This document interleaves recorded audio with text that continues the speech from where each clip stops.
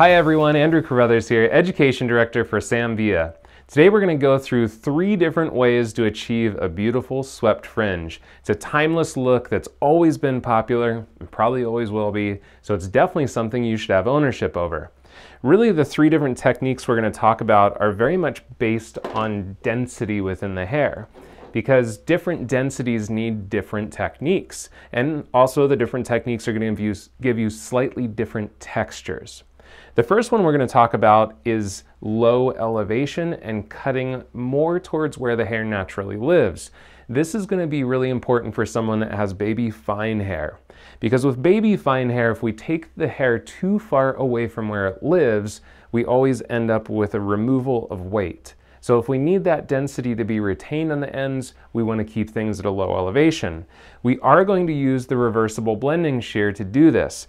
Now the benefit of the reversible blending shear is that it has a tighter tooth spacing than a lot of other blending shears, plus it has a little divot in the tip of the tooth which helps it to hold the hair.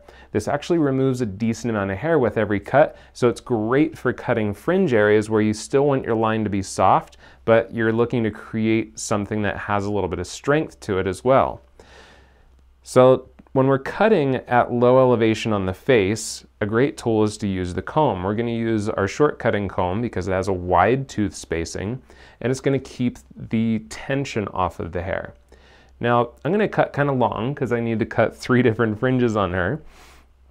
But if I'm looking to create a swept fringe for someone that has baby fine hair and I need to keep it at low elevation, I'm going to drape it into the comb and then I'm going to face the teeth towards the face as I cut. And I'm going to cut that line in with the teeth facing towards the face. One thing a lot of people don't realize is in a blending shear, the direction the teeth are facing will actually influence the ends of the hair to go in that direction. So if I want the hair to sit to the face, I want to make sure the teeth are facing that direction. Now, some of you might think, well, that's kind of tedious. Why wouldn't you just go in there with a blunt shear? And the reason I don't want to go in with a blunt shear is you can see the softness that I get by using the blending shear. And otherwise, I'm going to have to go in and do little tiny baby point cuts, which is going to take even longer. So you can see when we keep that at low elevation, the result we get is very heavy. It's very solid. So all the weight is being retained right through the ends. So let's say we have a guest that has a little bit more medium weight to their hair. We have an opportunity to go in and create a little bit more of a layered texture to the hair and get more movement into the hair with that sort of texture or density. So now we are going to use a little bit of over direction within the shape to create that short to long. So what we'll do is we'll come in and we'll create a diagonal section to the opposite side. Now it's diagonal towards her right eye, and we're going to over direct the hair over to the left side. Now we're still going to keep our elevation quite low when we do this because we're not going in for a really highly textured look quite yet.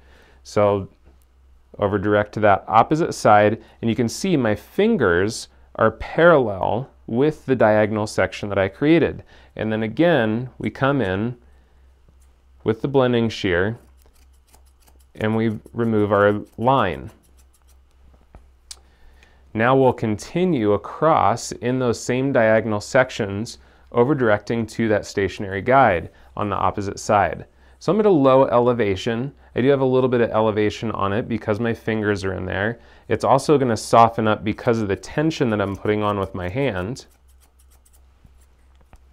And as that comes across, we're going to have a softer version of that first swept fringe.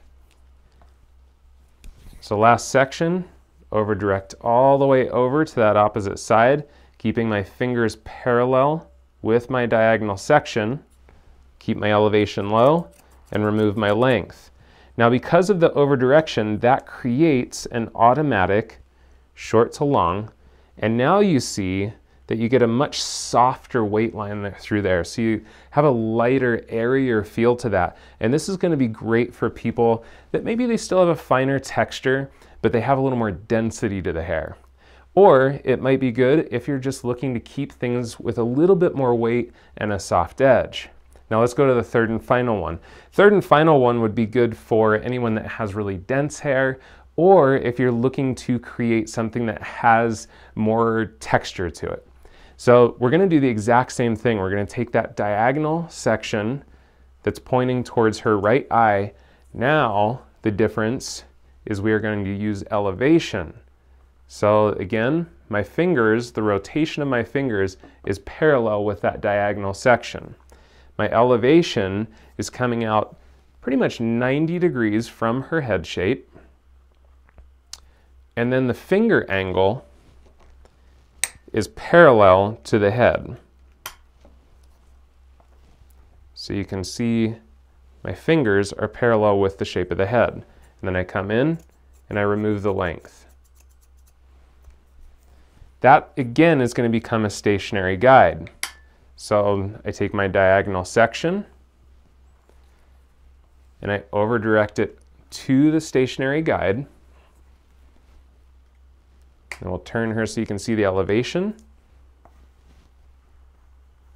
Elevation is just 90 to the head. I find my guide, which is right there, and I follow the guide. So you can see I'm not really taking a lot of length away from the outside edge, but I'm taking a lot away from the top edge as we're doing this. Another diagonal section.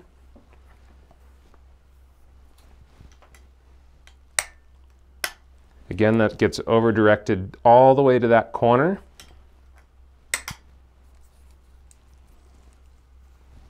And then our elevation is at that 90 degrees from the head shape. And my fingers work parallel to the head shape.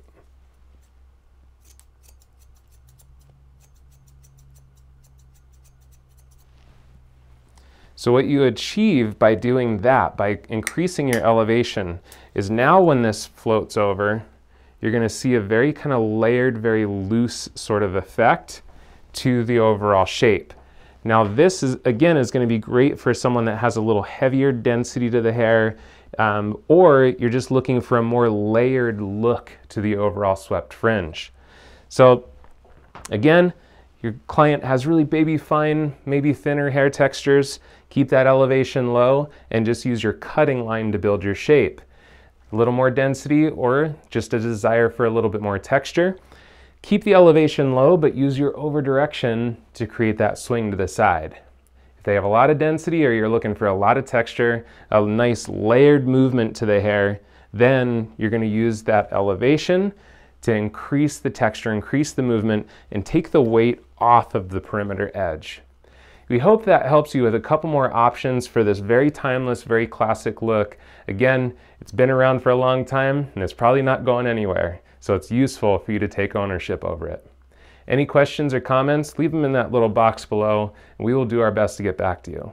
Thank you so much for watching. I'm Andrew Carruthers, Education Director for Sam Villa.